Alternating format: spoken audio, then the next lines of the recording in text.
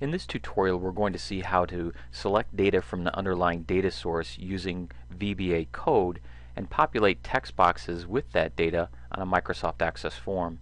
Now, if you're thinking to yourself, why would we want to use code to do that? It's easy enough to do it directly through the properties of the form in Microsoft Access.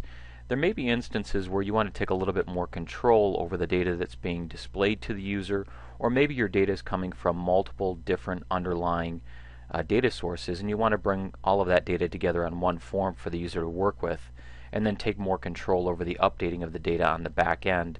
It's easy to do with VBA code, not so easy to do through the Microsoft Access interface.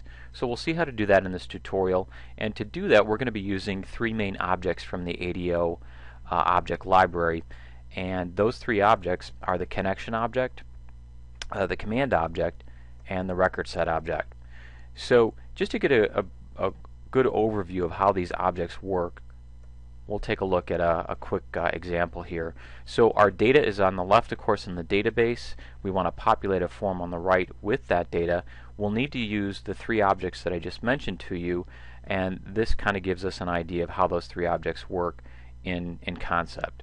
The connection object that we'll be creating first creates the bridge between our form and the underlying data. So think of it that way. In order to get anything back and forth across, we need to build the bridge first, and then the connection object is going to act as that bridge.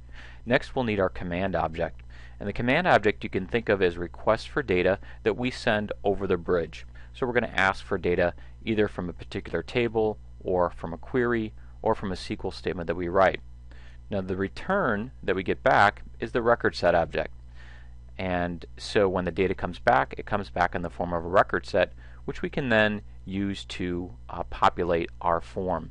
Now again, that's a really simplified explanation of how these three objects work, but it kind of gives us a good basis for writing our code and understanding what we're writing, to know that we first have to create the connection object in order to send things across. Then we can send across our command object, which is our request for data, and what we'll get back is the record set object. Alright, so here's the form that we're going to be connecting to data through VBA code. And the first thing that we'll do is take a look at the properties of this form. So I'm going to go into Design View, take a look at the record source property of the form, and you can see that it is empty. So it's not currently connected to any data. So to write our code, I'm going to go into the VBA editor. It takes us directly into the code module for that form.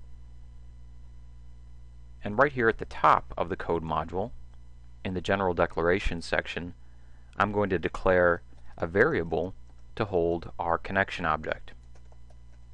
Now we can give it any name we want. I'm just going to call it CON.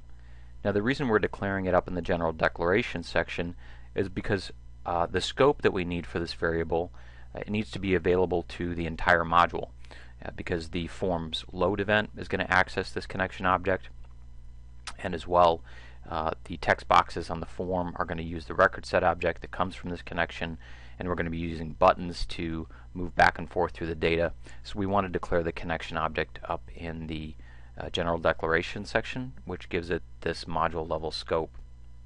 Right, the next thing we want to do is to actually instantiate this connection object.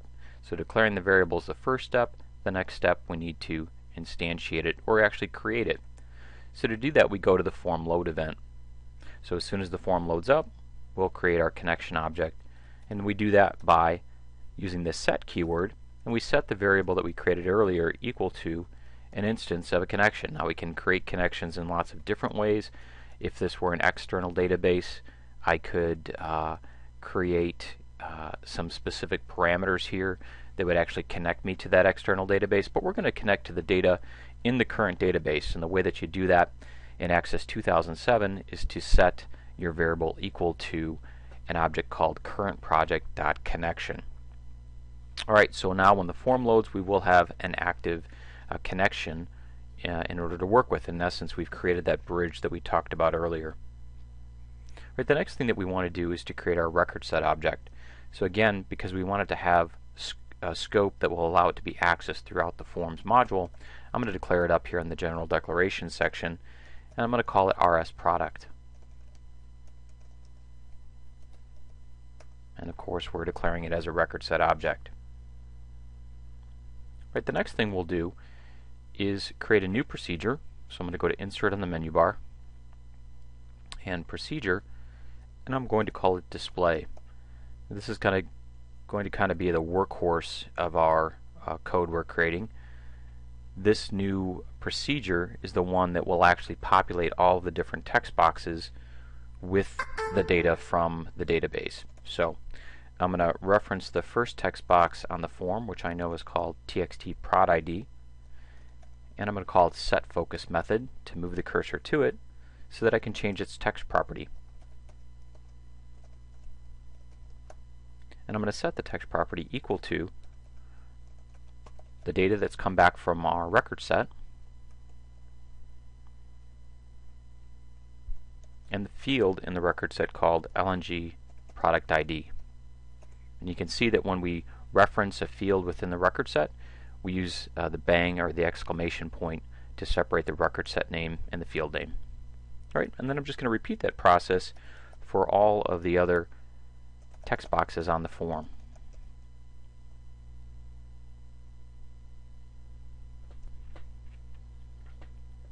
Alright, so you can see that I've completed the rest of my code, and I really just repeated the same process for each text box. I called the setFocus method of the text box so that I'm able to change the text property, and then I set the text property equal to the record set and the field name from the record set that I want to populate that text box with, separated by the exclamation point.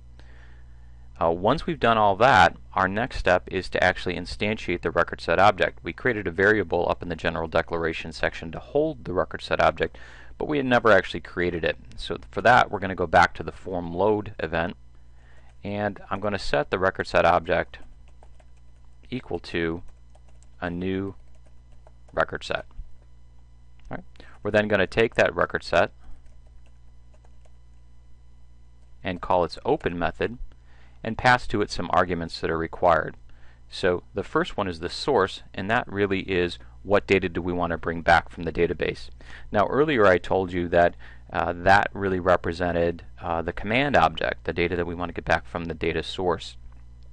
Now the ADO object model is sometimes referred to as a flat object model, and that really just means that we have the ability to create one, two, or all three of the objects that we discussed earlier depending on our needs. Now in my case, I'm going to not create a command object explicitly, but allow ADO to create one for me implicitly by passing in a SQL statement here.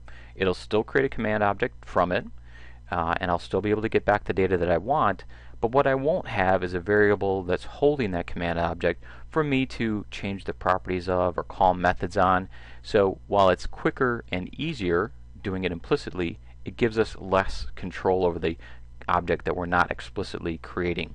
Lots of different ways to create these objects implicitly or explicitly. Really just depends on your needs. I'm not so concerned with the command object itself. I'm going to let ADO create one for me by passing in a SQL statement here. And I'm going to create a real basic one here and just select all fields from the table called TBL products. Sorry, actually TBL product. The second argument that it's going to ask for is the connection object, which we have. It's called CON. Remember, it's pointing to the current database. It then asks us for a cursor type. I'm going to select the most flexible one, which is AD Open Dynamic. Just gives us the ability to move backward and forward through the data as the user wants. And then it asks us for a lock type.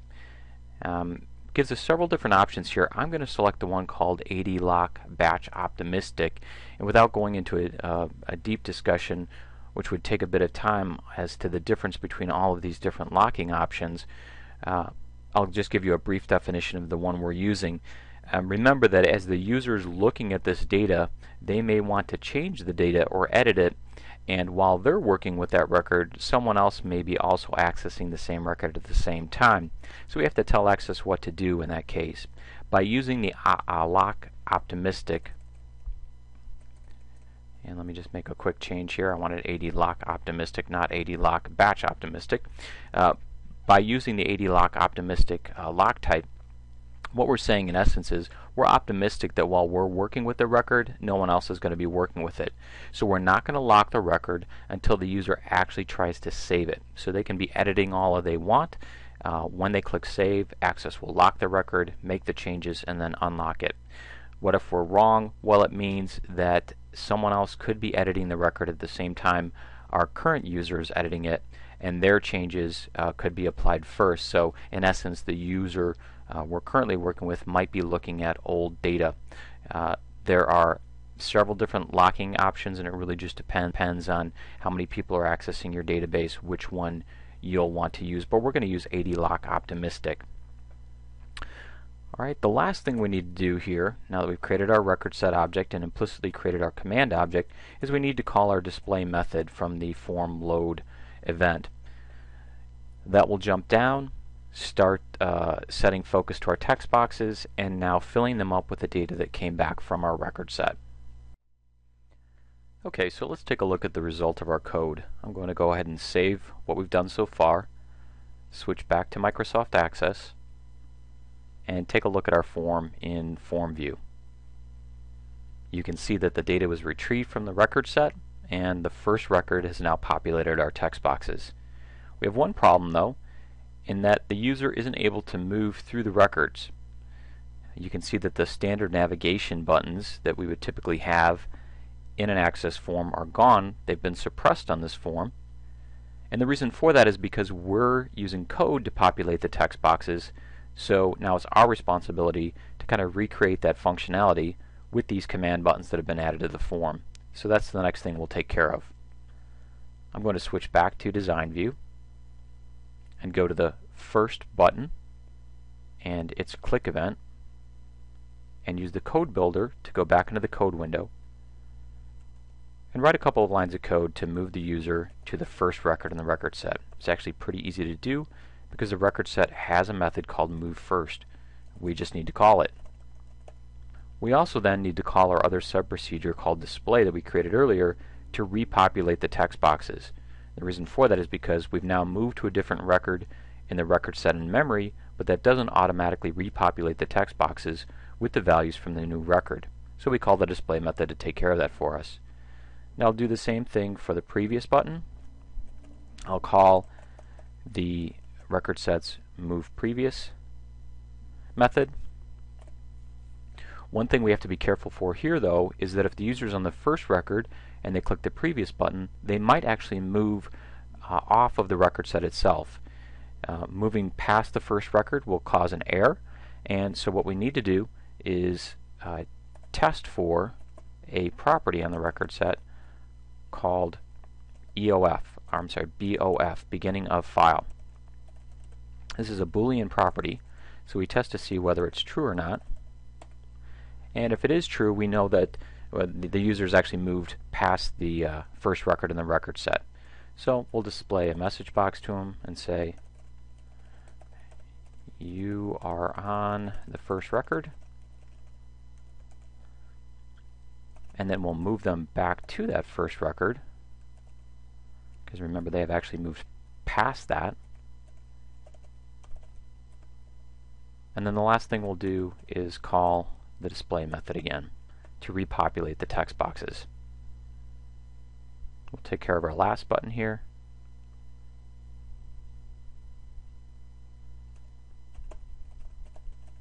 By calling the moveLast method of the record set. And then our display sub-procedure.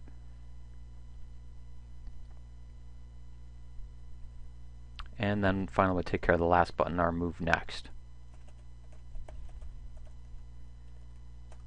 Again, we have to be careful here because if they're on the last record, they will actually move off of the record set. So to test for that, we look at a property called EOF, or end of file, and test to see if it's true. If it is, we know they've gone too far. So we will display a quick message box here for them first and say, you are on the last record, and then move them back to that last record since they have gone past it.